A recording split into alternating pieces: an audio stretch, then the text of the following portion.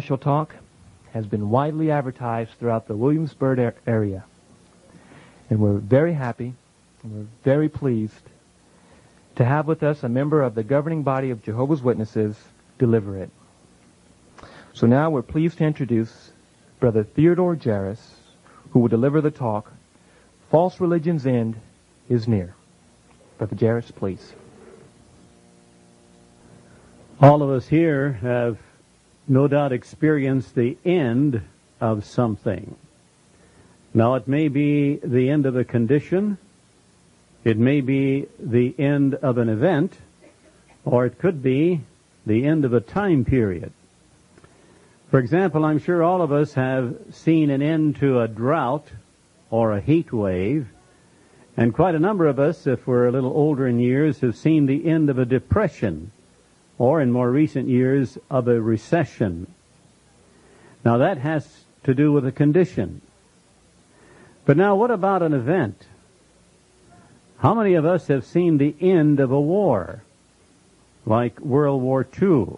You know, it started in 1939, it went on for years, and finally it came to an end in 1945. And recently, when they had a war over in the Middle East, because of Iraq's invasion of Kuwait, when that war started, it didn't last too long. It was over in a matter of weeks. Now, last December, we saw the end of a time period. What was it? We saw the end of the year 1994.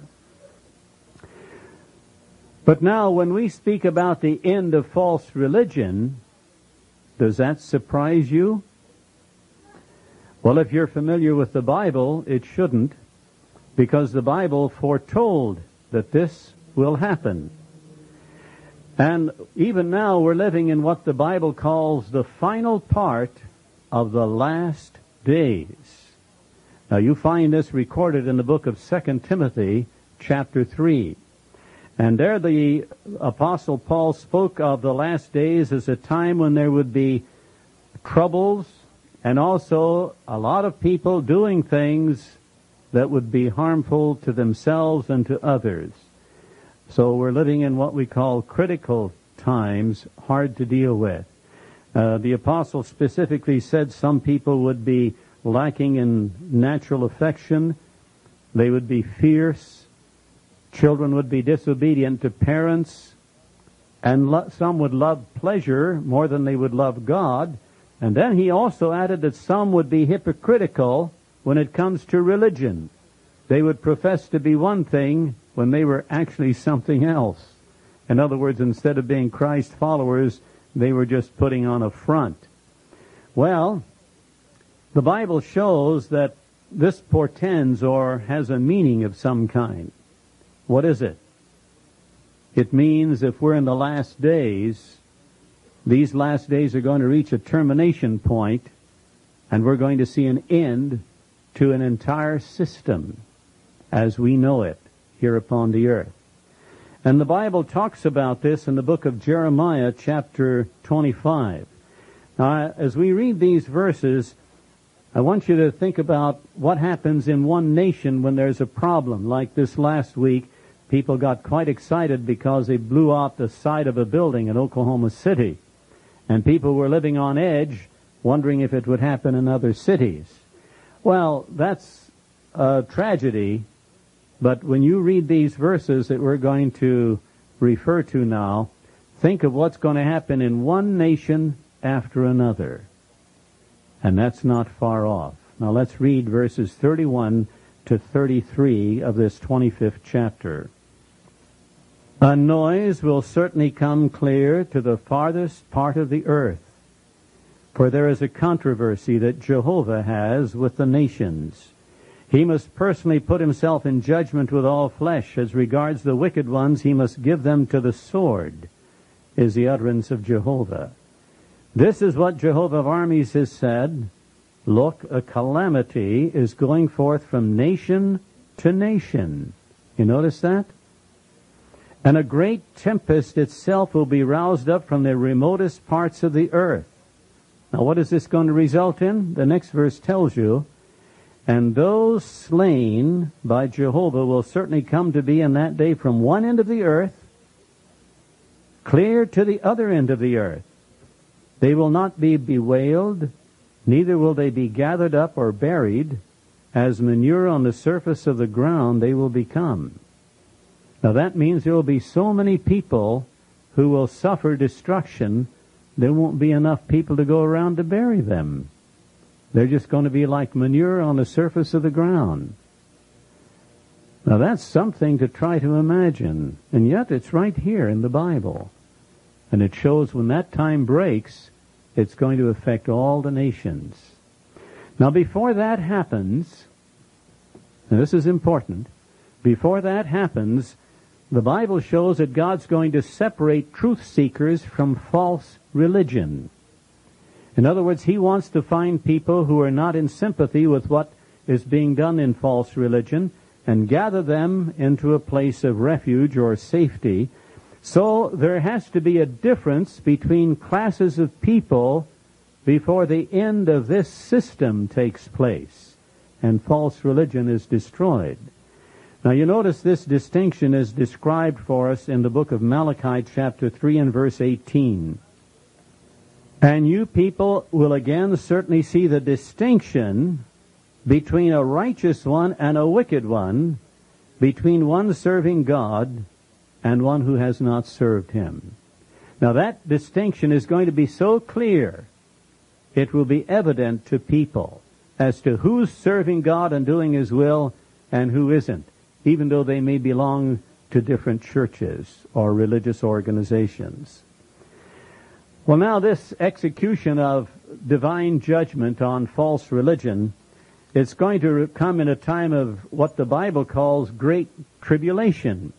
Jesus mentioned this in His prophecy when the question was asked Him, what's going to be the sign when all this is going to happen, when the end of this system takes place? And He showed that one of the things that would finally take place after these features of the sign were fulfilled is a great tribulation. Now, in the 24th chapter of Matthew in verse 21, here's how He put it. For then there will be great tribulation, such as has not occurred since the world's beginning until now, nor will occur again. And it's in that tribulation that false religion will suffer a demise. In other words, it will come to its end.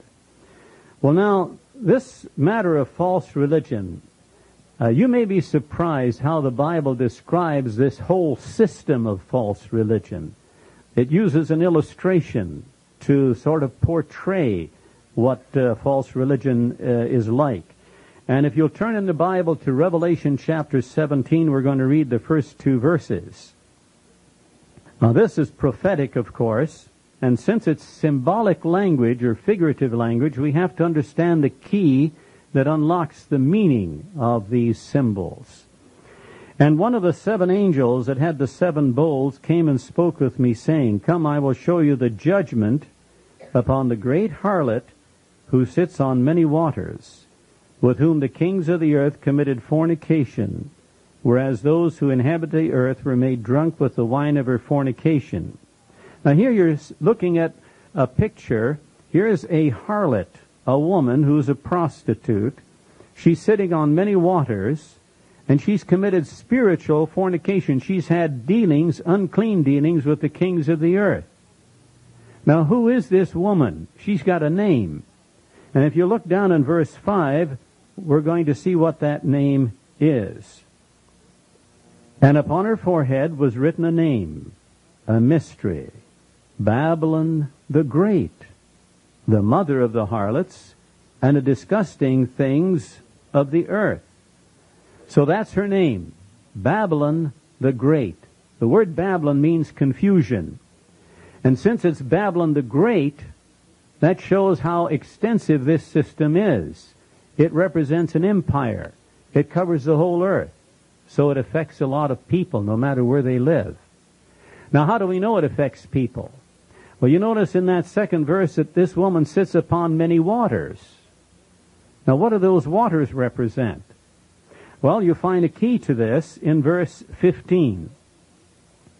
And he says to me, the waters that you saw where the harlot is sitting mean peoples and crowds and nations and tongues.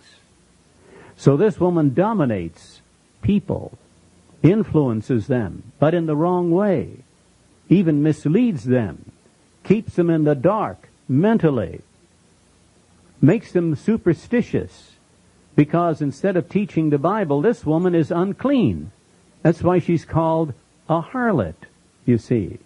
She's prostituting herself to the services of the kings of the earth.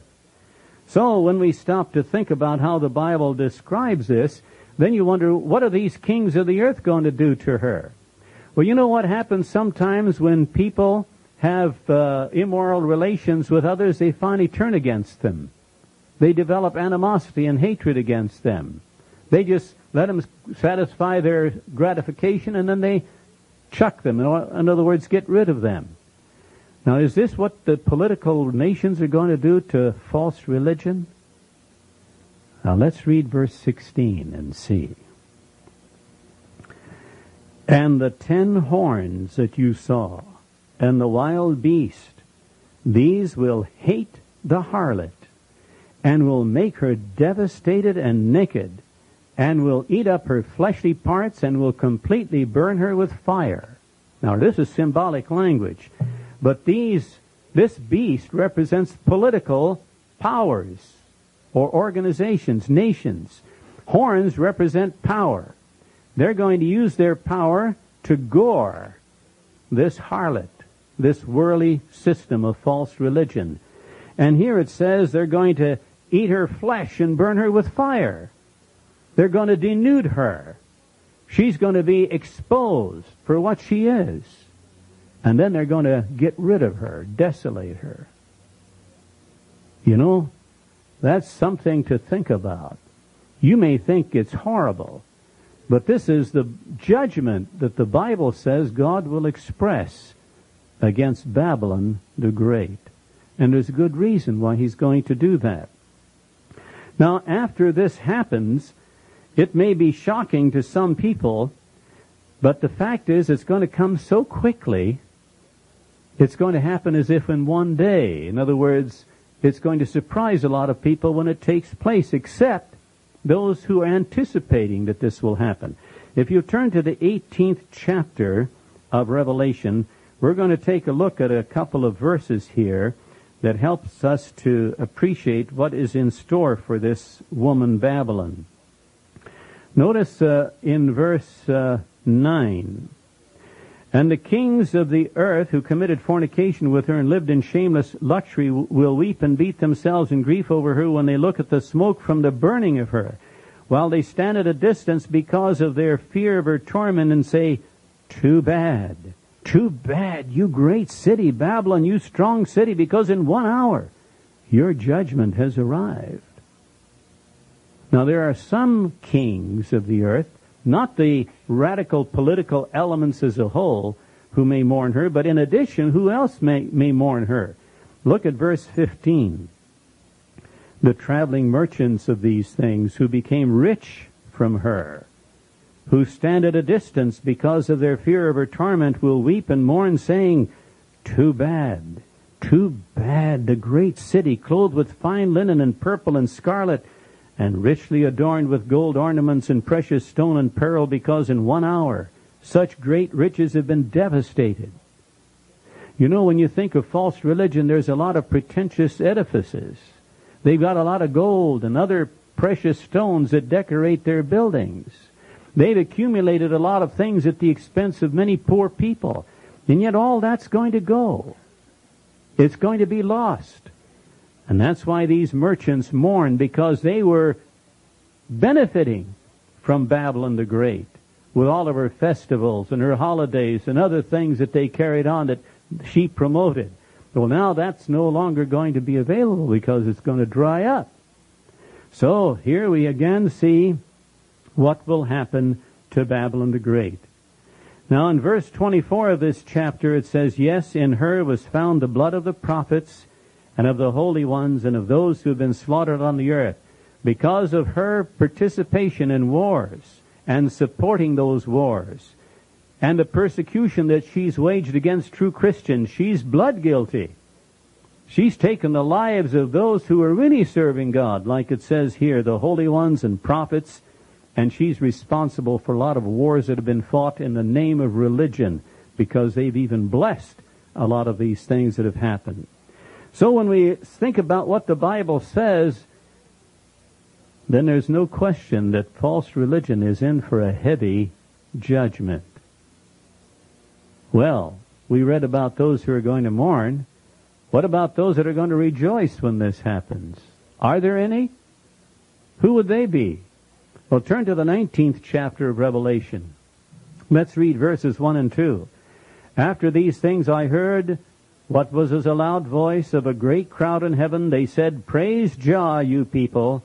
The salvation and the glory and the power belong to our God, because his judgments are true and righteous.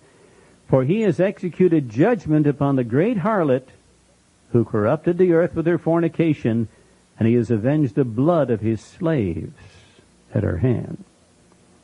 So there are servants of God that are going to rejoice.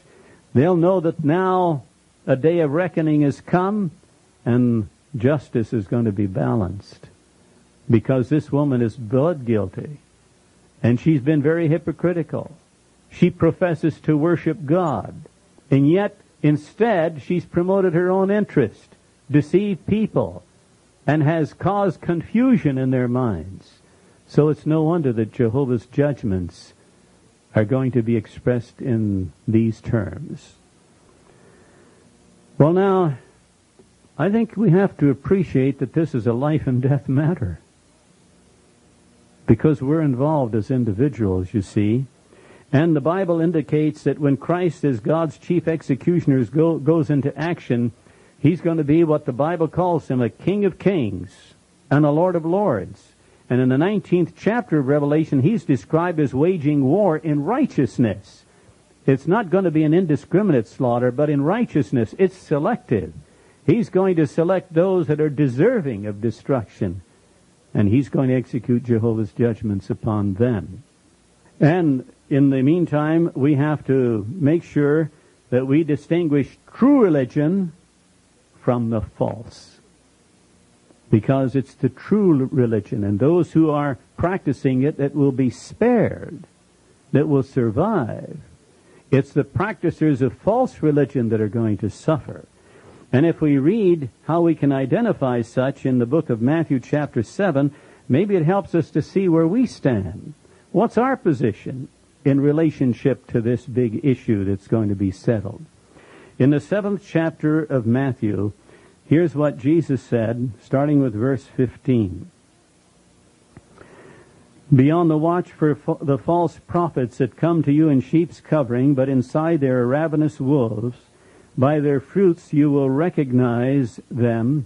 Never do people gather grapes from thorns or figs from thistles, do they? And then notice the illustration. Likewise, every good tree produces fine fruit, but every rotten tree produces worthless fruit. A good tree cannot bear worthless fruit, neither can a rotten tree produce fine fruit. Now here Jesus is illustrating what religions can do. They can either produce good fruit or they can produce rotten fruit. And false religion has been producing rotten fruit. Now what about those who are practicing the true religion? What kind of fruitage do we expect from them? Well, there's 8 points that we want to cover. And let's see if we can relate to each one of these 8 points. Those who practice true religion must first uphold Jehovah's sovereignty. Now the Bible in Psalm 83:18 says he's the most high over all the earth. So he's a universal ruler. We have to listen to what he has to say, because he rules for our benefit. He's got the verdict on our life. So we have to uphold his sovereignty. He's got the right to say how this earth is going to be governed and how it's going to be administered, because this is his property. He created it. So those who practice true worship or religion have to uphold God's sovereignty. Second, They have to not only bear God's name worthily, but they must make that name known to others, just as Jesus did. When he was on the earth, he said in prayer, I have made your name manifest to those that you gave me out of the world. He wasn't ashamed of that name. He helped to identify the true God, his purpose, his wonderful qualities. And that's what those who practice the true religion must do. Why? Because when others learn the truth about God, they can, as Romans 10:13 says, call upon the name of Jehovah in order that they might be saved. When the chips are down, who are people going to look to for help?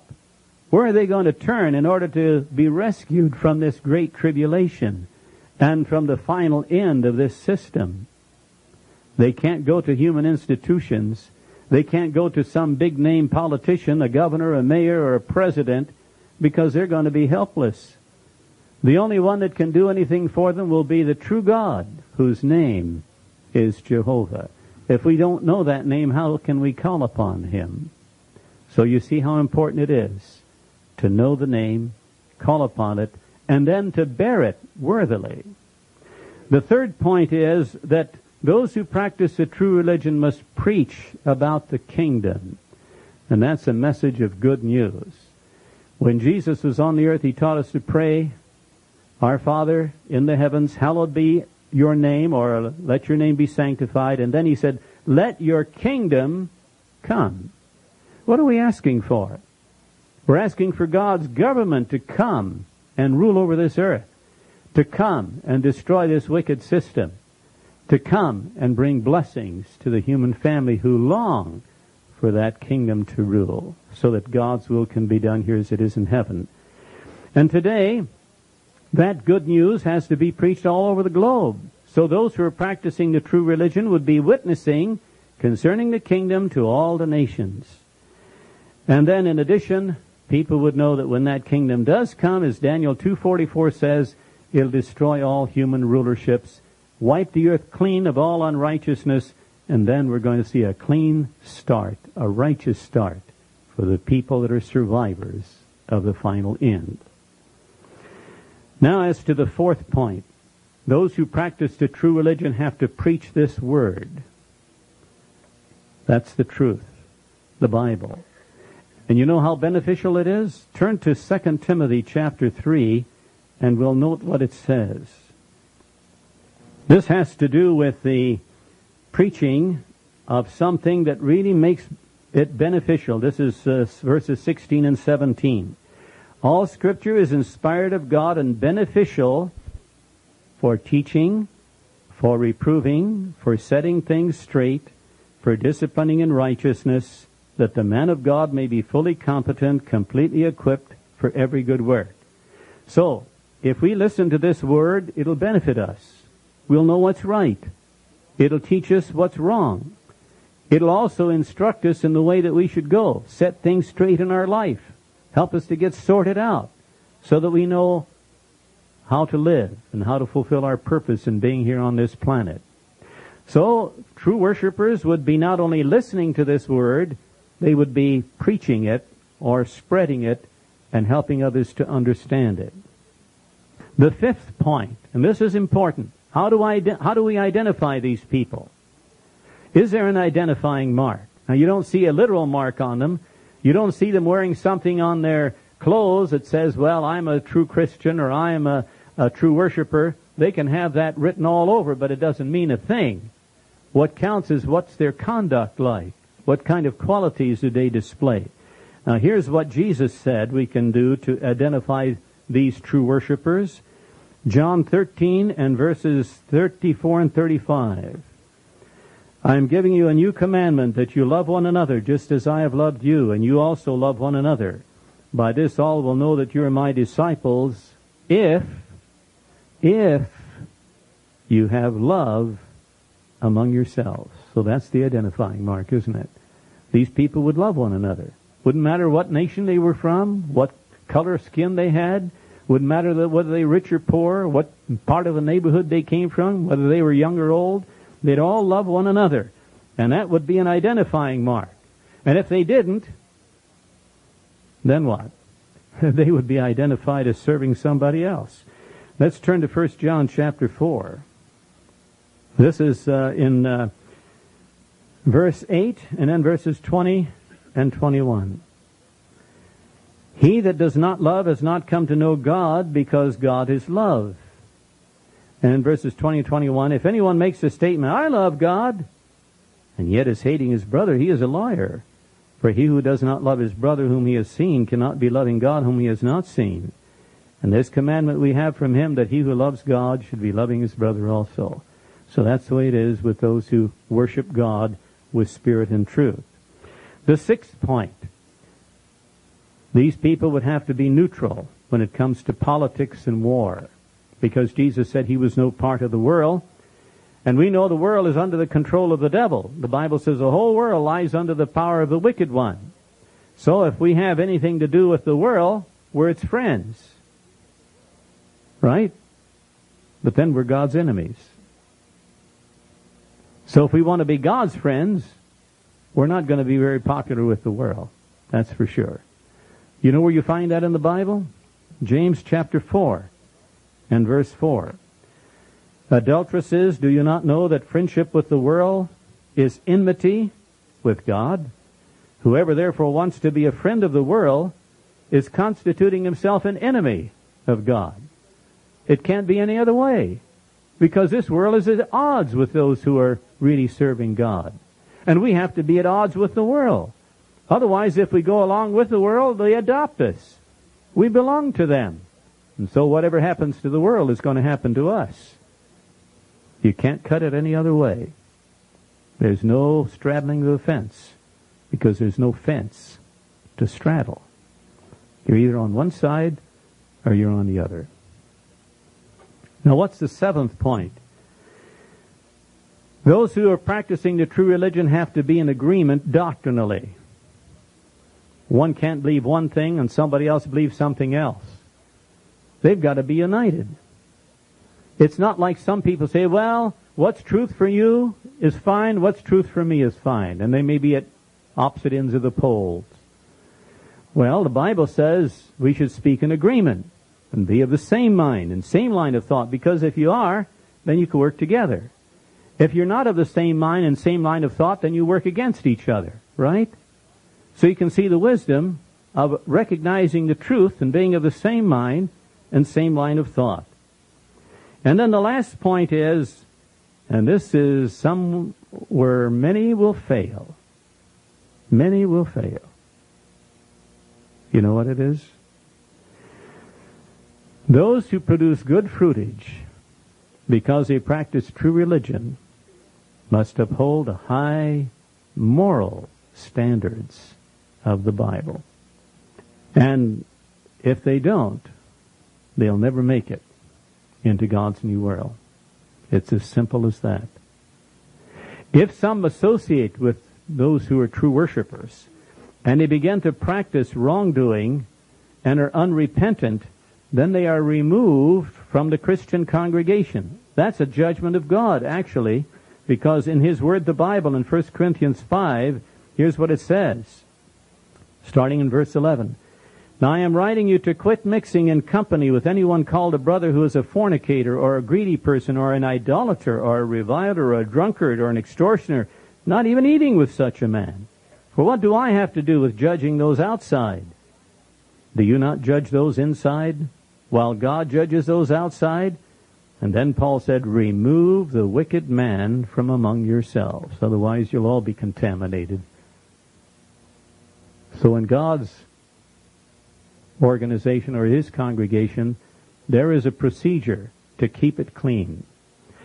And in the 6th chapter of Corinthians, and this is interesting. Now, a person can be out there in the world, and he can be a fornicator, he can be a stealer, he can be an extortioner, he can be a drug addict, he can be a drunkard, but he can clean up his life, and he can come into God's organization. In 1 Corinthians 6, we read, starting in verse 9, what, do you not know that unrighteous persons will not inherit God's kingdom? Do not be misled.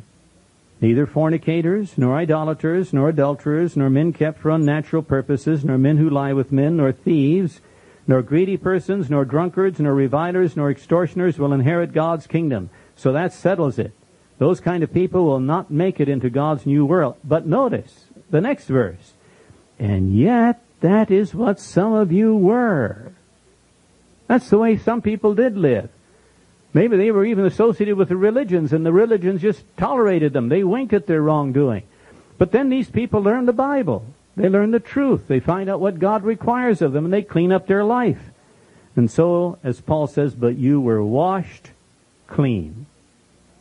You know what happens when you go out on a construction job? You get dirty, you get dusty, you go home and you take a shower, and all the dust and the dirt and the grime is washed away, isn't it? And that's what happens spiritually. You can be dirty out there in the world, but you can get cleaned up, come into God's organization, be presentable to Him and acceptable, then you can be in a position to survive. God will preserve a person like that into His new world. Now, isn't that interesting how the Bible shows us in a simple way what the fruitage is? That means, what kind of life do you live? What do you accomplish? What do you say and do in your life that shows that your fruitage is not the kind that's rotten? It's good. It's fine. And you know we can produce that fruitage even though we're imperfect, because with God's help, that fruitage is being produced today. Now, let's consider some of the world's bad fruitage represented by its religions. Babylon the Great. We've just finished discussing the good fruitage. Now let's look at the other side of the picture. What's the bad fruitage? What do you see out there among false religion? Well, let's take some of those same 8 points. What about sovereignty? Where is there a religion today that's upholding God's sovereignty? What are the false religions doing? They're getting involved in politics. They're supporting candidates, imperfect men, to get into office to try to clean up the world's mess, and they only make it worse. What about God's name? Many of the false religions don't even want to acknowledge the name of God. They want to let Him remain nameless. They say, well, it's just God, but there are many gods. You can make the almighty dollar your God. That's what one man said when he put on a little invitation. The invitation was to a public talk, and the question that was going to be discussed, who is your God? He put a dollar sign on there. He says, this is my God. Well, it might buy him some things, but is it going to deliver him from death? Can it even buy him perfect health? No. Can it deliver him from trouble? No. It can only go so far. So it's a limited God, isn't it? Even in their estimation. And then when it comes to the kingdom, is the kingdom of God being proclaimed by false religion today? What about the Bible? Do you ever hear the Bible discussed in many of the religions? No, they talk about a social gospel. They talk about how to improve this world system rather than showing what the solution is according to the Bible. And then when it comes to love, instead of unity and love, you find discrimination, you find hatred. You find people fighting one another even though they go to the same church. We're going to give you a few examples, and we're not the ones that say this. I'm quoting now from what people out there in the world say about themselves and about what they see in their world. In the book Preachers Present Arms, the author said, in the history of civilization, two forces have ever joined together in a dual alliance. They are war and religion. And of all the great world religions, none are more devoted to war than are those in Christendom. That's among the religions that profess to be Christian. Christendom is that realm or part of the world that professes to be Christian. The Vancouver Sun in Canada said, it is a weakness of perhaps all organized religion that the church follows the flag. What war was ever fought in which God wasn't claimed to be on both sides? In World War II, people over in Germany prayed that God give them victory. People over in Britain and the United States prayed that God give them victory. And yet they were on the same religion, going to the Protestant church or going to the Catholic church. Now, whose side was God on? Neither. Neither. You know, there are a lot of inconsistencies, but this is one of the most prominent, isn't it? When you see that religion fostered this condition, and the poor people followed that blindly. Recently in Rwanda, there was a lot of strife. People of the same religion slaughtered each other. Hundreds of thousands were killed. They went to the same church, and later we're going to see what one reporter said, the New York Times. The massacres in Rwanda have caused many Roman Catholics there to feel betrayed by the church hierarchy. The church was often divided along ethnic lines between Hutu and Tutsi. That was in the New York Times. That's not our quote. Then the National Catholic Report, this is a Catholic publication or periodical, said, Rwanda and Burundi are the two most Catholic nations of Africa and the most bloody. What does that say about the religion? Why didn't their religion teach them to love one another instead of hate one another and slaughter one another? Now can we see why God's judgment is against false religion? When it comes to gross immorality among the clergy and the laity, along with homosexuality, pedophilia, dishonesty, and other things, many of the religions are acknowledging that they've got a lot of cleaning up to do if ever they accomplish that. The General Assembly for the Presbyterian Church in the United States admitted, we are facing a crisis terrible in its proportions and implication. Between 10 and 23% of the clergy nationwide have engaged in sexualized behavior or sexual contact with parishioners, clients, employees, and so on. Then they say, live a clean life. But they don't live a clean life. The president of the U.S. Business and Industrial Council confirmed this, saying, religious institutions have failed to transmit their historic values and in many cases have become part of the moral problem. Yes, they contribute to it. U.S. News and World Report notes that the Catholic Church has paid hundreds of millions of dollars in settlements to Catholic families because of priests' immorality with their children. And in the paper India Today, it said, religion has been the banner under which the most hideous crimes have been perpetrated. It unleashes tremendous violence and is a very destructive force. We aren't saying that. They're saying it about themselves. And the Bible tells us that there would be hypocrites in the last days who would draw near to God with their mouth and honor Him with their lips, but their heart would be far removed from Him. And their worship would be useless, vain, because they teach commands of men as doctrines. So the Bible denounces the hypocrisy of false religion. The Bible says they claim they know God, but they deny Him by their works. That's why they're hypocritical. It's like they're wearing a mask, hiding behind it. But God exposes them for what they really are. Now that we've presented what good fruitage is being produced on the one hand and the bad fruitage being produced on the other, the question is which religion is producing godly fruitage? We have to identify that religion, otherwise we wouldn't know where to go. So I'm going to ask the question after this discussion, and you've heard both sides, the good fruitage and the bad fruitage. Who today would you say is upholding God's sovereignty? Who is telling the people that we have to look to Jehovah as the universal ruler to find a solution to the world's problems? Who's making known His name? Who talks about that name? Who bears that name? Who is it, as one book said, has covered the earth with their witnessing concerning the good news of the kingdom? Who is it that takes Bibles to conventions and assemblies and to their congregation meetings and uses it in the neighborhoods, in the community, as a basis to teach the people? Who is it that shows love today on a global scale? Not just in the United States, not just in New York City, but no matter where you go, you'd see this same love manifest among these people. And who is it that's separate from the world's political affairs? Instead of voting men into office, they're neutral. Who is it that avoids getting involved in wars among the nations? Who speaks with one voice, with one accord? No matter who it is that you listen to, they'll all tell you the same thing based on the Bible because they are of the same mind and same line of thought. And who is it today that's upholding righteous moral standards? Showing people how to live. Who would you say it is? Can you identify a religion in this neighborhood that's doing all of this? Can you point to a certain religious edifice and say, now the people that go to that church, they're doing all of that? Not just one or two things, not just giving lip service, but doing it in actuality, doing it in deed.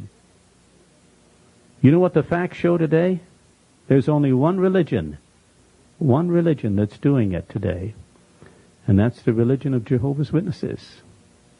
They're made up of people that have come from all these different religions.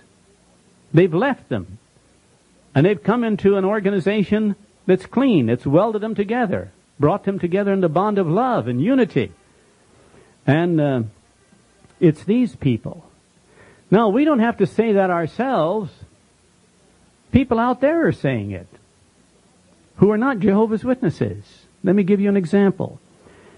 A university professor in the Philippines said the witnesses practice religiously what they have learned from the Scriptures.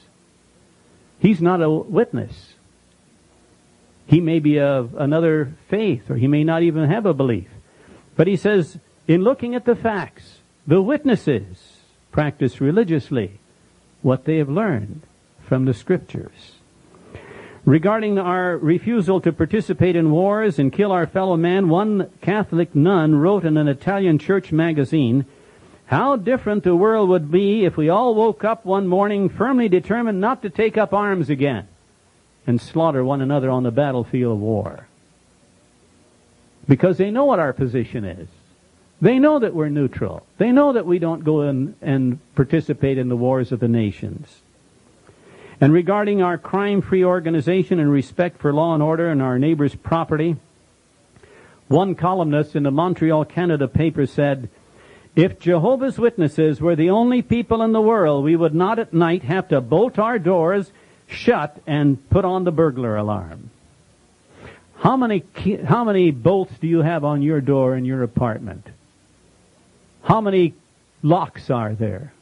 Why do we have to have them? Because you can't even trust people in your own building, can you? In the neighborhood. It's because it's a crime-ridden society.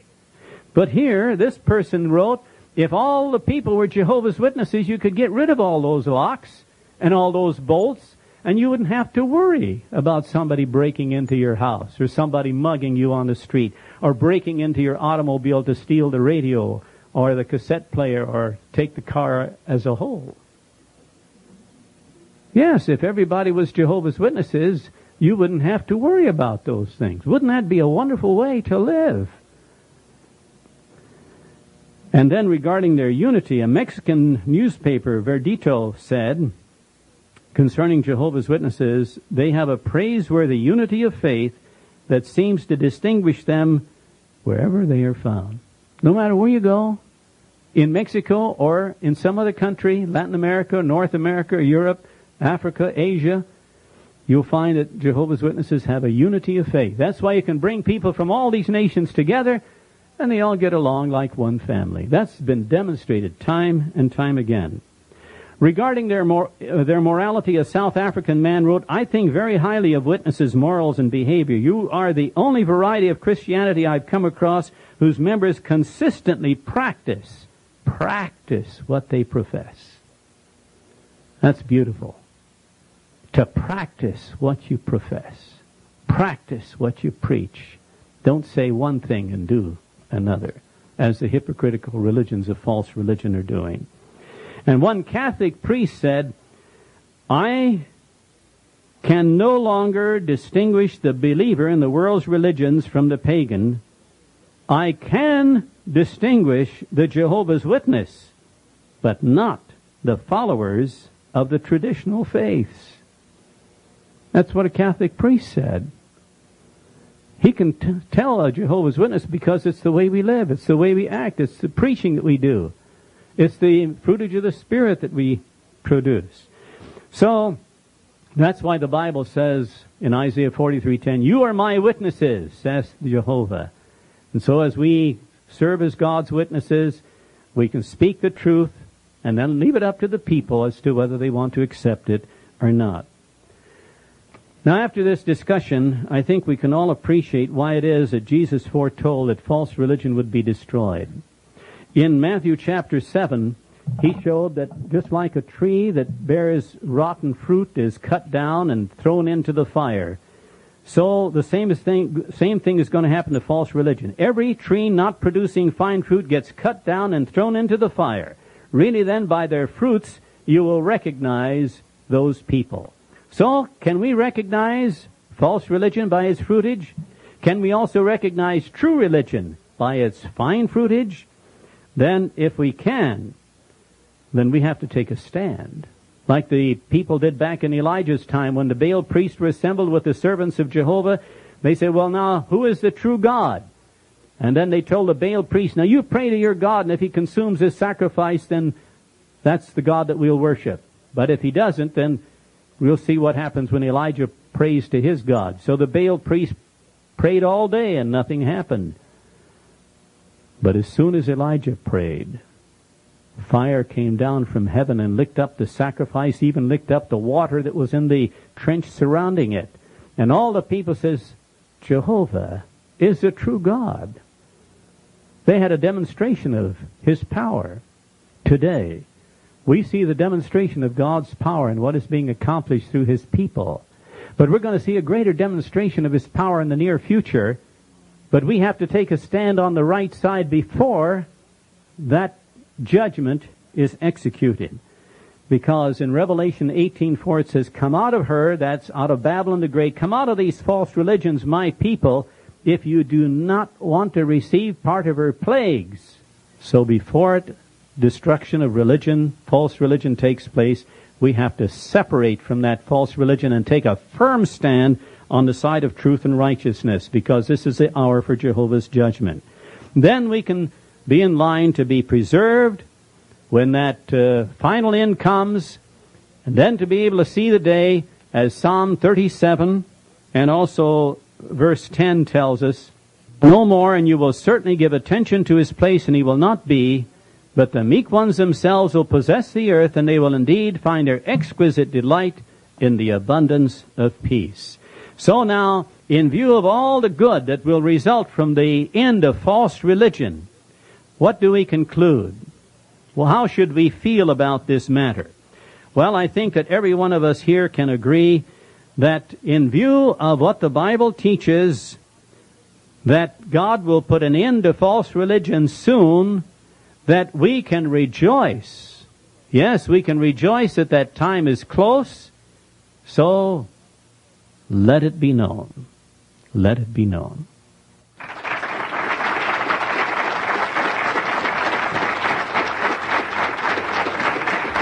There's no question that all of us here are deeply impressed. The volume of work that was done in connection with this project was phenomenal. And I think we're all happy that the Assembly Hall Committee has survived. They're intact, and as evidenced by the parts that they presented on the program, why they're more enthusiastic than ever before, which reminds me of what the wise man Solomon said, better is the end of a matter than the beginning. So we're all happy that Jehovah's blessing has been upon this project. It really takes an occasion like this to perhaps be reminded of what the psalmist wrote in Psalm 127 and verse 1. Unless Jehovah himself builds the house, it is to no avail that its builders should work hard. So we had Jehovah's heavenly support and his blessing.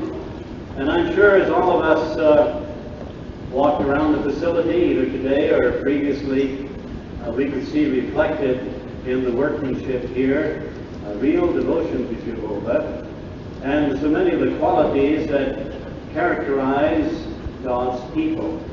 And I think we can say, in looking at this facility overall, that it's very attractive, functional. The brothers are conscious in the use of the resources, and most of all, it's a credit to Jehovah's theocratic organization and a praise to our Heavenly Father's great name.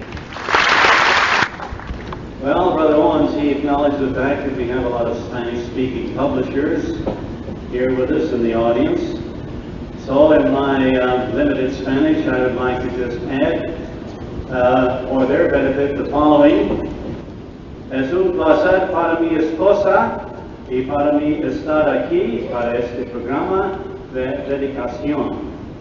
El hermano Stephen mencionó justo antes de nuestro último cántico cuando abrió el comité de salón de asambleas la hollada que se recibió para este proyecto de parte de todos los circuitos de habla hispana. Darles una bienvenida a tantos de ustedes aquí presentes para este programa. Moreover, we'll proceed in English for the balance of this talk. Probably you're aware that there's a lot of talk out there in the world nowadays about building and preparing for the 21st century. How many people realize, however, what it means to build and prepare for the millennial reign of the Messianic kingdom? We know that this will include all but a small fraction of the 7th millennium of human existence. Well, Jehovah's Witnesses, over 5.5 million active in the ministry and millions of their associates, well, they are realistically looking beyond the dawn of what may develop in the 21st century. There's something very significant that's happening all around the globe at the present time. And we can say in the word it's building for the future. Now, while material buildings have their place, we also want to look at it from the Bible standpoint. And we can appreciate that a lot of theocratic activity at the present time is mind-boggling, because it's hard to comprehend everything that's happening on the face of the globe. But from Jehovah's viewpoint, he takes it all in. And when we think of building, we cannot discount what is happening in the world. But a lot of that is in vain because of the limited future that is in store for this system. A building is very much like buying and selling. It's an everyday affair or activity. It's interesting, however, to note that in his commentary on the sign of his presence and the conclusion of the system of things, Jesus referred to this feature of human activity in the book of Luke, chapter 17, and verses 26 through 30. Now, let's notice the parallel that he draws. Moreover, just as it occurred in the days of Noah, so it will be also in the days of the Son of Man. They were eating, they were drinking, men were marrying, women were being given in marriage, until that day when Noah entered into the ark, and the flood arrived and destroyed them all. Likewise, just as it occurred in the days of Lot. They were eating, they were drinking, they were buying, they were selling, they were planting, they were building. Now this parallel is significant because in a few words here, Jesus summed up what preoccupies many people today. And as you look on the world scene and the population increases, there's greater demand for building things, either to fill the needs of the people or to care for their wants. There are more individual dwellings and apartments that are going up. You see that in historic Southern California. Structures of all kinds to serve the needs of government and business are appearing. In fact, right in this area, if you look around, there are a lot of industrial complexes and business houses. New roads are being built. And here in Southern California, I remember, compared to the time when I was here in district work about 37 years ago when we started, you have a lot of new freeways. Back then, it was the San Bernardino Freeway and the Harbor Freeway and the Santa Ana Freeway. How how many more have you got now? And you have a new transportation system. At least we saw it as we traveled from the airport. It's the train that runs off to Norwalk. And we see the same thing taking place in a lot of other cities. Faster means of communication. For example, we not only have faxes, but we have CompuServe, and we have computerization with the internet. But there's something else that's happening. Disintegration has set in. What man has built up is breaking down. In many places, roadways and bridges and tunnels and sewage and telephone systems and housing projects and other construction, it has to be urgently renewed or replaced. But the problem is governments are running out of money. And so you see many structures standing unfinished. You have entire highways where it's never been completed. You go into some other countries and you find big apartments, only the shell is there because they've run out of money. Many companies have tried to invest in other countries and they perhaps want to put up a big hotel or a motel or perhaps even cathedrals. And they've been standing for years, unfinished, because they've run out of money. Well, this casts a deep shadow across the future, and many nations are now viewing what is ahead with a great deal of uncertainty. As the proverb says, they don't know what a new day will give birth to. So now what about God's people? We're carrying on a tremendous building program, are we not? And we have to acknowledge that this is not only on the local level, it's all over this country, and you find it in many, many other lands. In fact, just in the last 6 months, we've had new branches either enlarged or completed and dedicated in Argentina, in Brazil, the Dominican Republic, in Guyana. This weekend, they're dedicating a new branch in Jamaica along with an assembly hall, and we've had new assembly halls dedicated in Mexico as well as here in the United States. And then outside of this hemisphere, we've had new branches and assembly halls going up in Australia, Lebanon, in Madagascar. Sierra Leone had their dedication just last month, and also down in South Africa, to mention a few, and others are online. Well, when the plans for this facility were first conceived and then later developed, I think we can say that the brothers who were responsible were looking to the future. But not the future that the world anticipates. Because we not only build, we also eat and drink, we buy and sell, we get married, we find it necessary to do a lot of other things, just as they did back in the days of Noah, and as they did in the days of Lot. But there's a big difference. And what is that? Well, people in this system carry on all of these ordinary affairs of life without regard to what is in store in the immediate future. And they're not sure about the prospects that lie ahead. So it's just as it was in the days of Noah. Now, while he was building for the future, and he demonstrated godly fear as well as a great deal of faith, the people on the outside were carrying on, seeking their own pleasure, and they turned a deaf ear to Noah's warning, even though he was a preacher of righteousness. As the scripture says, they took no note until it was too late, because by then the door to the ark was shut. Well, today people are also deeply engrossed with their individual and collective programs and other interests in life, and they're not really building with a lasting view to the future or with God's kingdom in view. Their motive is, let's enjoy ourselves for as long as we're here, or as long as this world may last, whatever time may be left. And as in Noah's day and in Lot's time, Proverbs chapter 24 and verse 20 holds true. there will prove to be no future for any one band. The very lamp of wicked people will be extinguished.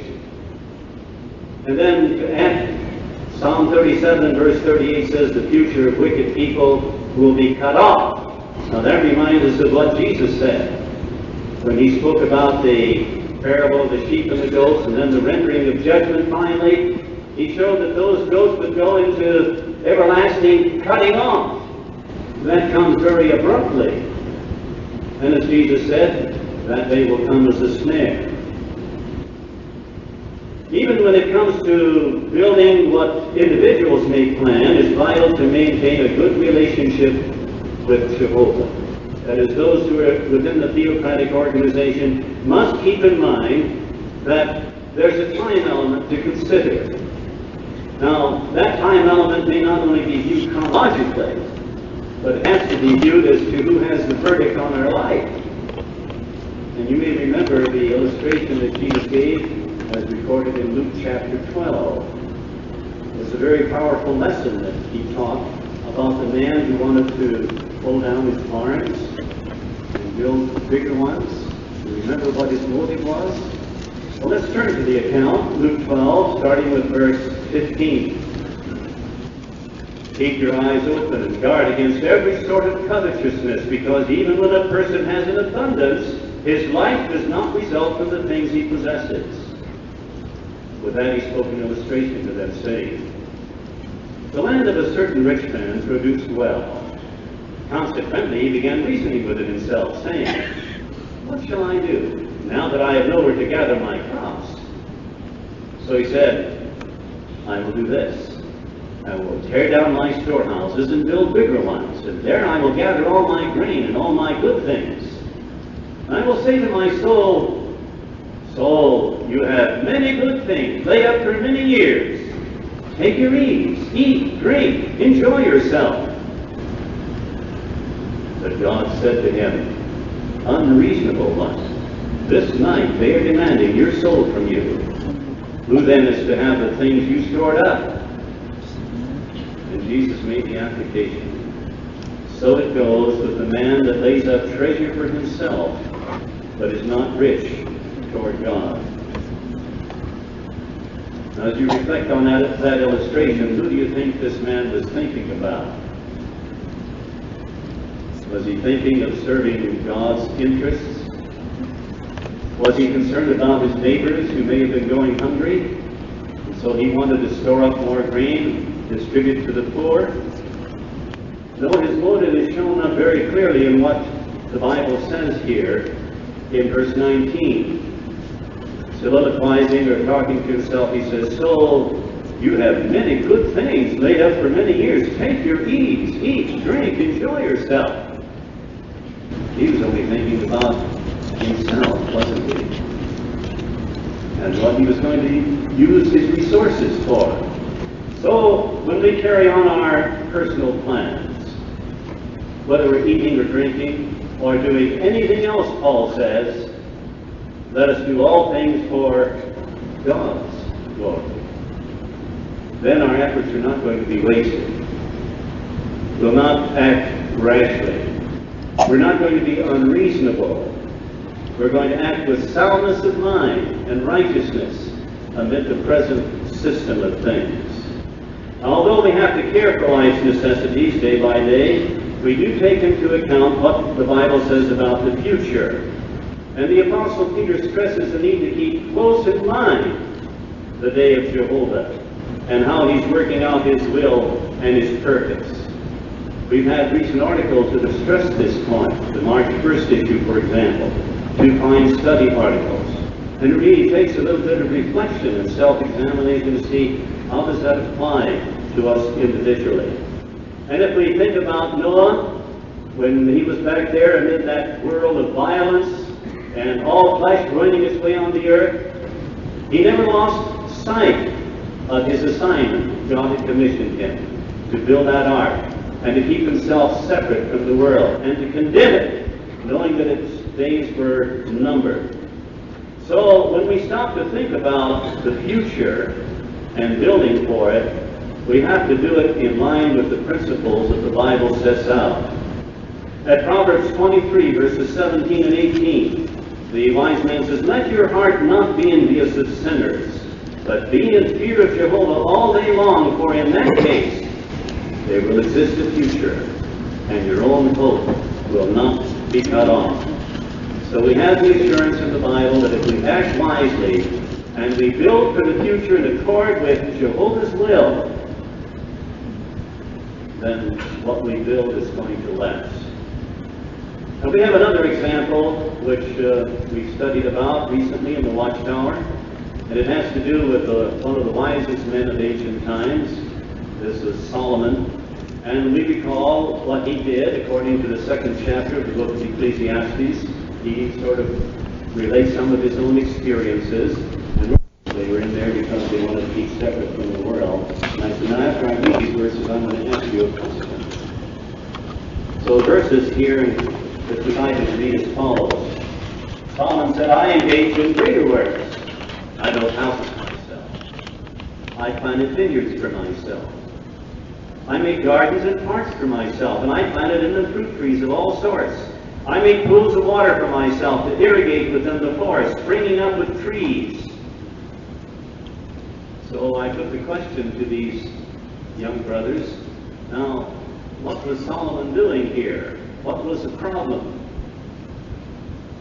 And a number made an effort to answer the question, but they didn't really get it on target. And then the commander of this prison, who was a worldly person and happened to be sitting and listening, he says, "Well, I would like to comment." He says he was thinking of himself. He got the point, didn't he? He got the point, even though he was a worldly man. And that's true, isn't it? All of those personal programs of Solomon didn't get him very far, because later on in this same chapter, he shows that everything that he was pursuing was like chasing after the wind. It was a lot of vanity. And you know what happens if you try to get a hold of the wind? It's very elusive. You never get a grip on it. You never catch up with it. So that's the way it is with many people today, isn't it? They're chasing after the wind. Something elusive. Something that is not concrete or substantial. It's unrealistic. And for this reason, when Solomon came to the essence of his entire book, in the 12th chapter of Ecclesiastes, he could say with conviction, "The conclusion of the matter, everything having been heard, is fear the true God and keep his commandments, for this is the whole obligation of man. For the true God himself will bring every sort of work into the judgment in relation to every hidden thing as to whether it is good or bad." So there's a standard by which Jehovah will judge whether something is going to last or whether it will terminate. Then we have the greater than Solomon, Jesus Christ, when he was here upon the earth. He, of course, taught in such a way that it was astounding for people, and particularly when they got the point. You take the Sermon on the Mount, for example. In the 5th through the 7th chapters of the book of Matthew, Jesus relates many things, and it's a study in itself. But when he came to the conclusion of that sermon, as recorded in the 24th through the 27th verses, he made a very powerful application of all that he said. And this is how he summed it up.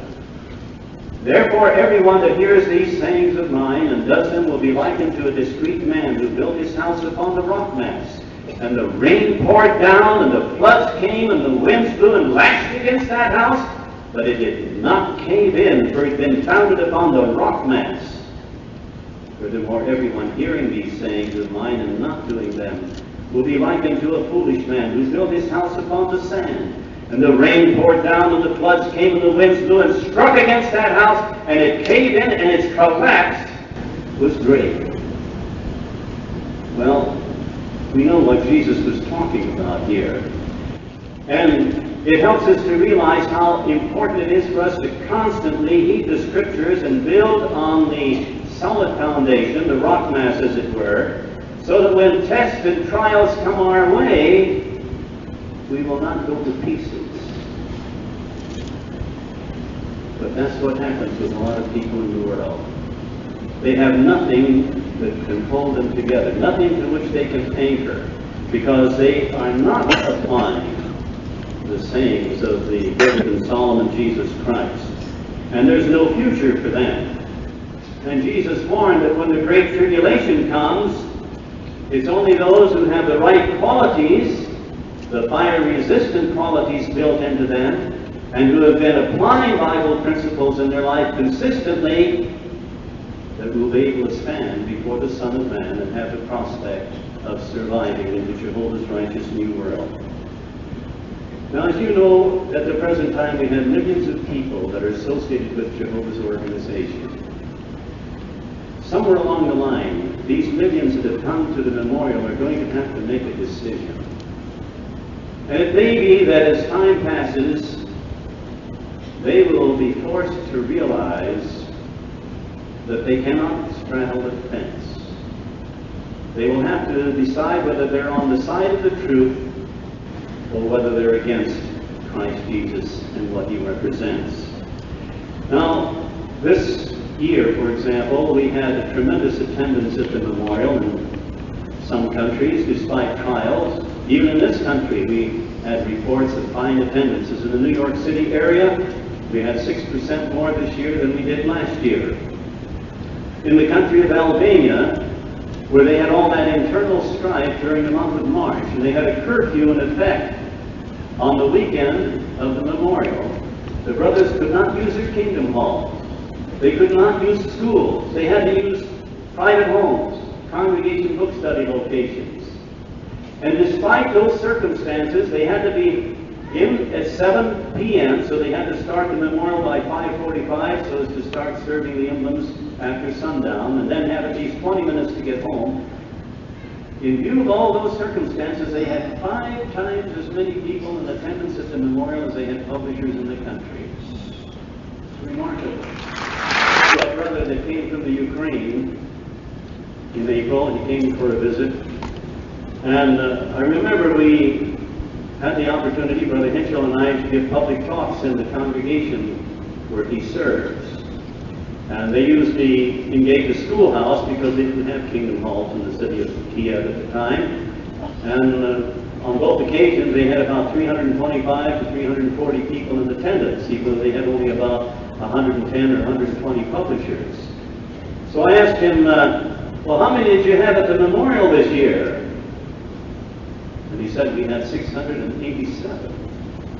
And how many publishers do you have? 130. And in addition to that, he's the only elder. How would you like to be in his shoes? He has a big load of responsibility on his shoulders. But you see, Jehovah's Spirit makes up for a lot of lack. And even though he was the only appointed elder, Jehovah's Spirit flowed, nevertheless, and he had a lot of assistants and ministerial servants. And just before he left to come to the United States, he got a letter from the office in Lviv, and they appointed another elder. So we told him, well, Jehovah will always raise up additional help when you need it. So he was able to have a brother to act as his substitute and care for things while he was away. We also heard from a number of other countries that had tremendous attendances at the memorial. But the point is that when you think about 13 million people or so that come to the memorial, we have 5.5 million active witnesses. What would happen if all those people coming to the memorial were to take their stand for the truth in a few years? Where would we put them? Kingdom halls, assembly halls, we need them. The space is necessary. Jehovah can look down the stream of time and see what is in store. And so we are building for the future to accommodate as many of the great crowd as Jehovah is pleased to bring in so that they can be taught by him and form the nucleus of that new world society that will survive into the new system of things. When we think about how quickly some are coming into the truth now, that's another aspect to think about. People go to the knowledge book and they don't even wait until they finish it. They say, I want to be baptized. But the elders urge them to complete the book, and then they have these question sessions with them based on our ministry textbook, and then they are able to be acceptable for water baptism, the symbol of their dedication. I don't know how many accounts we have had sent into the society telling about people who have come into the truth before they ever finish the book. That is, they're convinced it's the truth, they're active in the ministry, they want to do something about it. So it shows that we're not just conducting studies for the sake of putting in time. True, our number of home Bible studies have gone down in this country, but there's been a culling out of a lot of individuals who've been studying for years, but have never been taking any positive steps to become actively associated with the organization.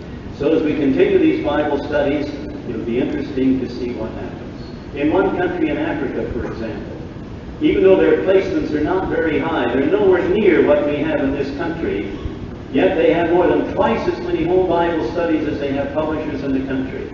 If we had the same ratio in the United States, we would have over 2 million home Bible studies in the United States.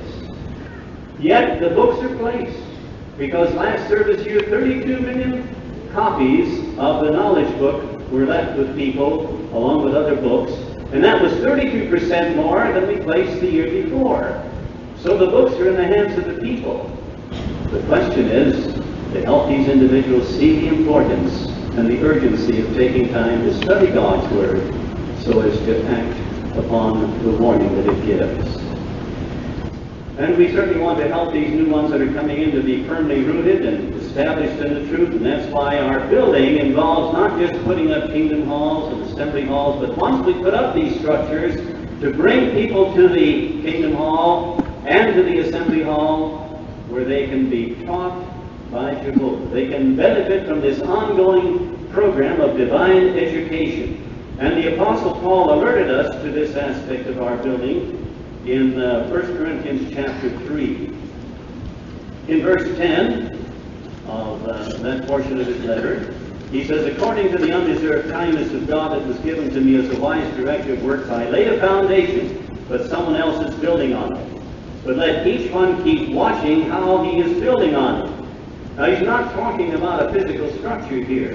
And the reason we know that is because of what he says in verse 11. "For no man can lay any other foundation than that which is laid, which is Jesus Christ." So if we're building on him, the real rock mass, as it were, and then we build with the right kind of materials, we can help stabilize the many new ones that are coming into the organization so that they will not be quickly shaken and either fall away or drift away from the organization. So what kind of materials do we build with? Well, Paul mentions that in the next verse. "Now, if anyone builds on the foundation gold, silver, precious stones, wood materials, hay, stubble, each one's work will become manifest. For the day will show it up, because it will be revealed by means of fire, and the fire itself will prove what sort of work each one's is." So if we build with combustible materials, then there's not going to be anything that we'll have to show for our effort. But if we build with fire-resistant materials, and we build these qualities into people, then it's like building with precious stones or metal, isn't it? It's going to last. So we've had articles in the Watchtower recently talking about the need for holiness, for example. And it raised the question, are you making improvement in your personal holiness? And when you think of people coming out of the world, look at the things that they have to get rid of. They have to clean up their life. Some of them have made a mess of their life, but they're willing to do it. And some of them, one step after another, they get rid of this, that, and the other, so that they can be welcomed into the organization. And Jehovah God is making provision for that. We've had articles on loyalty.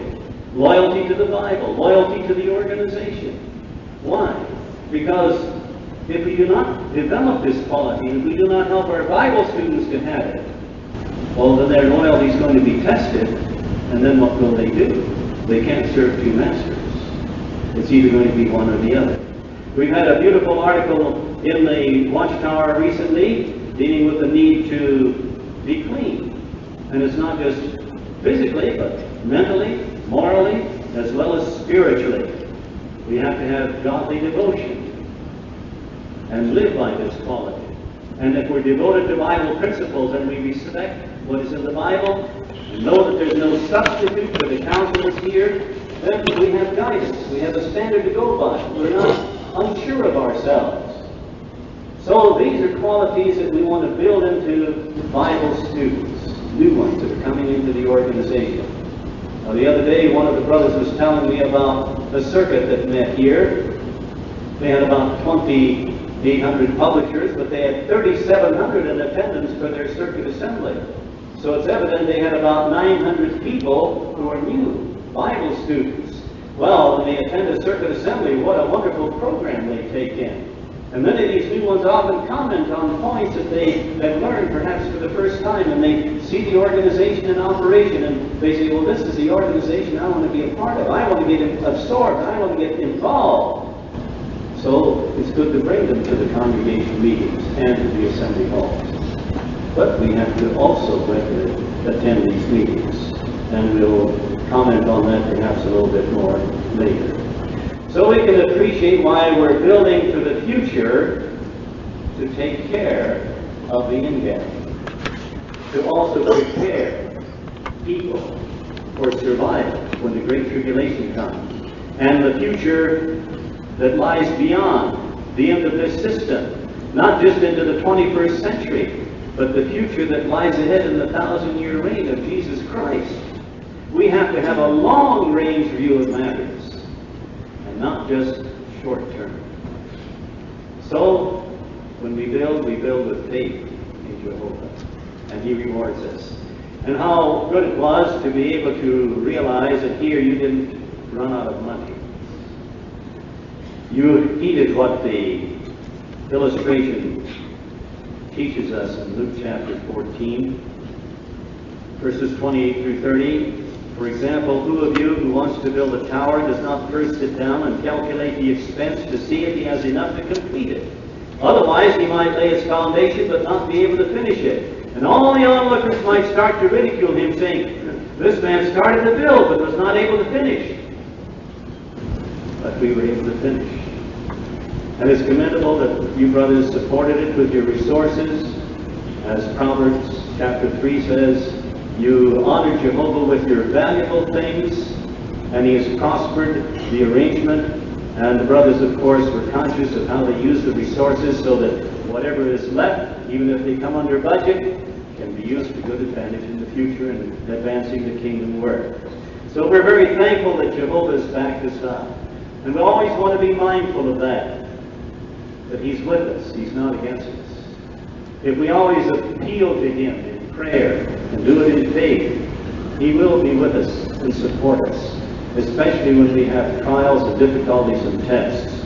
And it's very appropriate that when we think of all that went into this structure, this project, that it reflects a lot of effort, time, skills, and resources, but also it can be summed up as that we wanted to express our love for Jehovah, and we wanted to seek first His kingdom and His righteousness. If we had not been following that principle, this building would not be here. So it's Jehovah that directed our steps. And it's to Jehovah that this building belongs. It's entrusted to us, and we have to answer for this trust, but we're very happy to care for it. And we notice how diligently the brothers were working to make sure that everything was done according to the society's standards. Well, we've come to the point where we want to now join in united prayer in giving this building to Jehovah. As circuit assemblies and district conventions and candidates stand up and indicate that they are ready to be baptized as symbol of their dedication, we have a prayer at that time. And to represent the traveling overseers in this particular area, we're going to call on Brother Valores, and he'll represent all of us now in prayer as we address ourselves to our Heavenly Father.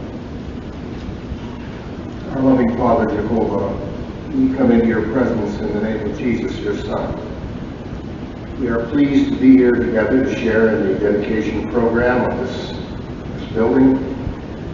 It has become necessary to build many such structures throughout the world to help people in their understanding of you and give great praise to your name. And it is a result of people responding to the good news that you have had us preach.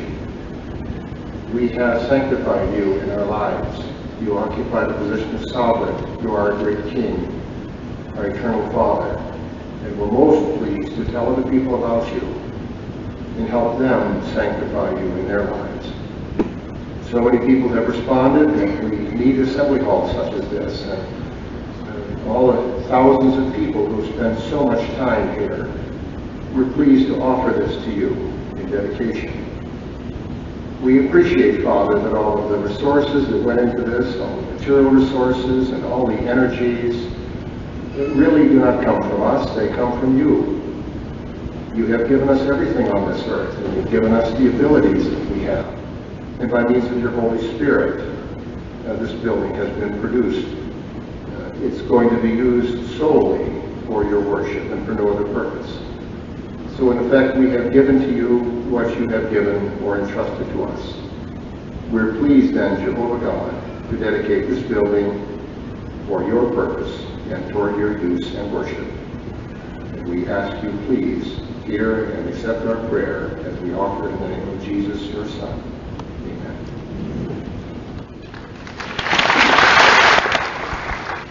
So it's a pleasure to know that now this Assembly Hall of Jehovah's Witnesses in Maryland, California has been officially and scripturally dedicated to Jehovah. Well, our time has gone by very rapidly, and I thought maybe I'd just share a thought or two with you about what's been happening in a few other places where facilities have been dedicated, but I'm going to give you a condensed version because some of you have some other appointments, I'm sure. But in the last 6 months, we've had dedication programs in a number of lands. I had the privilege of being in the Dominican Republic last November. And there we had not only a new branch, but also an assembly hall that seats 3,000 that was dedicated at the same time. They had a gaming hall on the premises. And while there, it was interesting to see a circuit assembly the week after the dedication, and sure enough, they had 3,000 in attendance. So the brothers, they did their calculations right. We also had a special meeting in that country where they have about 20,000 publishers. We had a stadium in Santo Domingo in the south and one in Santiago in the north. There were 35,000 present at these two special meetings. So when you stop to think of 20,000 publishers in the country, 35,000 in attendance at that meeting, it shows what a potential exists for future growth and increase. And they had over 10,000 more in attendance at the memorial. They had about 69,000 present. So it shows in some of these lands that a lot of this sowing that we've been doing, a lot of this effort that we put out to contact people and talk to them, is producing some fruitage. And people are responding. They're beginning to realize what Zechariah 8:23 says, that 10 men would take hold of the skirt of him that is a Jew and say, "Where can we go with you? For we have heard that God is with you people." They see the evidence that Jehovah is with his servants. They see the fruitage of the Spirit operating upon dedicated people. And they know that we have the interest of others at heart. We're expressing our love and trying to assist these people to come to understand the Bible, know something about Jehovah and his purpose. And while I was there in Santo Domingo, I was very much impressed with the effort that the brothers are putting forth. There was one brother who had been working on the project, and now he's serving there with Anita's Great, and sort of offhandedly he said, "You know, my wife is very busy here. She loves this territory. She has 19 home Bible studies." And that's typical of what many of the missionaries and pioneers are doing. In fact, there's a member of the Bethel family there. When I heard what this sister was doing, I wondered, how can she arrange this with the Bethel schedule, where you work 5.5 days a week, you have a Monday night meeting, you go to the book study on Tuesday, you have a Thursday night midweek meeting, you go to the weekend meetings at the Kingdom Hall, and she was conducting 14 home Bible studies besides that. But she works in the kitchen, so she gets up at 4:30 in the morning.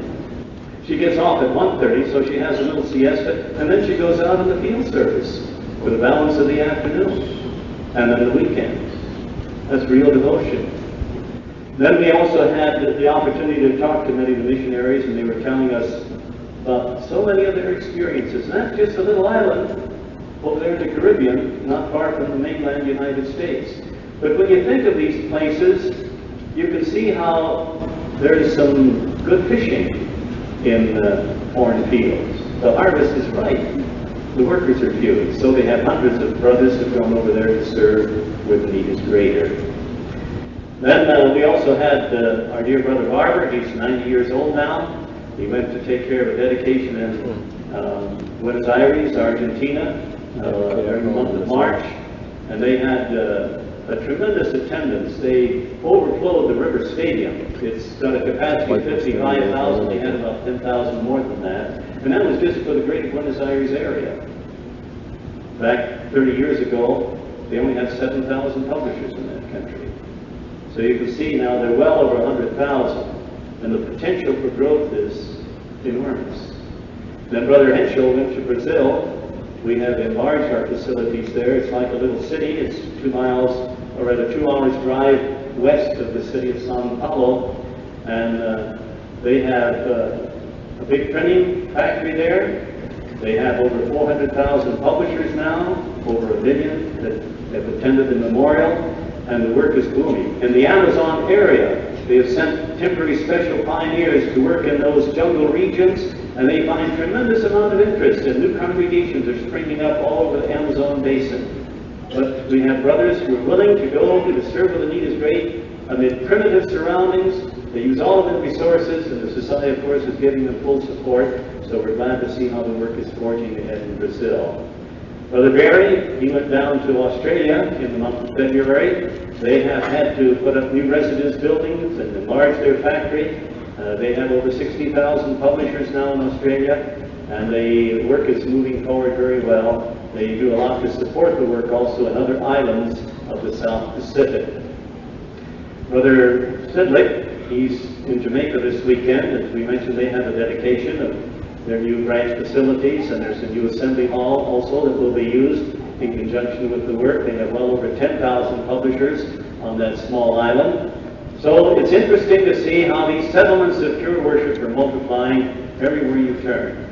And then next month, we're going to have a dedication of a new office building in Tallinn, and also 2 kingdom halls that are in the main complex, plus another kingdom hall in the city of Tallinn. That will make 3 kingdom halls. All of this will be dedicated the weekend of June 15 and 16. And then the following week, the dedication of the new branch facilities in Solnechnoye, Russia. That is going to be a big event, because the work is really mushrooming in that country. So we're looking forward to being with our brothers in that part of the field, and there are going to be many visitors that will be going to Russia to take that event in. We also see the work moving ahead very nicely in the city of Kiev. They have 35 congregations now. I remember when there was only 1 7 years ago. And now the work has moved ahead to the point where they have over 60,000 publishers in the Ukraine. And last summer at their district conventions, when we in this country are happy to see 1% of the peak attendance represented by candidates for baptism, or in some places 2% or 3%, they had 9%, 10%, 11%, in one case 12% baptized. So it shows that that international convention that we had back there in 1993 in Kiev was really a tremendous impetus to the work. And that incidentally set a new record for the number of baptisms at any convention that we've ever had in our modern day history. Surpassed the number that were baptized. And knows those that belong to him, and in all of these countries, his Spirit is moving his people to do as much as they can to gather in the increase while there is still time. At Brooklyn Bethel and Patterson, and also Walk Hill, we're endeavoring to simplify things and coordinate matters so as to make better use of our resources as well as the personnel. We have about 5,500 now in the family, which is a big family. And we also have a lot of people represented in the family from all parts of this country and from a number of foreign fields.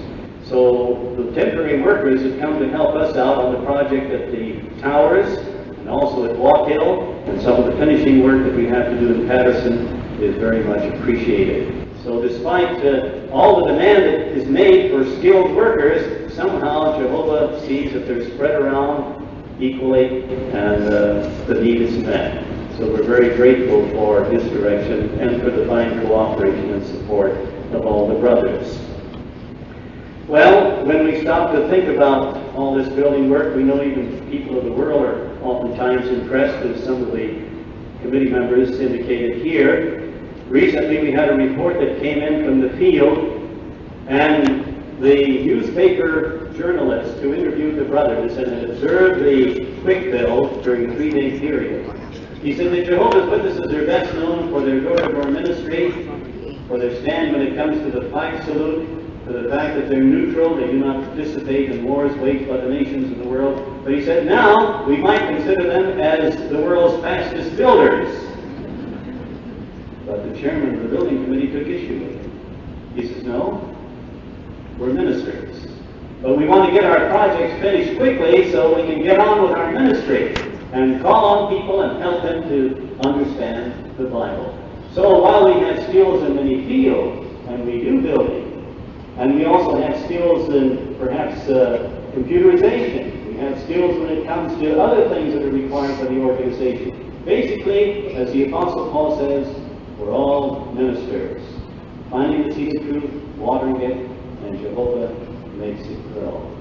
So as ministers of Jehovah, let's continue to build, spiritually and otherwise, for the future. And as we do that, let's make sure that we build into ourselves the kind of qualities that Jehovah will approve, having in mind what Jude wrote in verse 20 of his letter. But you, beloved ones, by building up yourselves on your most holy faith and praying with Holy Spirit, keep yourselves in God's love while you are waiting for the mercy of our Lord Jesus Christ with everlasting life in you. Thank you very much, Brother Jaracz, for visiting with us and giving our dedication talk. Brothers and sisters, wouldn't it be appropriate for all 5,561 that attended today to send along our love and greetings to both the governing body and the United States Bethel family? Sure, Brother Jaracz will do that. Well, this comes to the conclusion of our day, although we can have a little time to fellowship again a little bit after. So feel free to stay as long as you wish. And we have a lot of friends we haven't seen for a while. Nice to see old friends still in the truth and still persevering. We have a fine song to finish with. Because this is the building, and now we're going to put an emphasis on the good news of the kingdom a little bit more. And so song number 150, this good news of the kingdom, let us preach. So let's all stand and sing together this final song for the day, and then Brother Jaracz will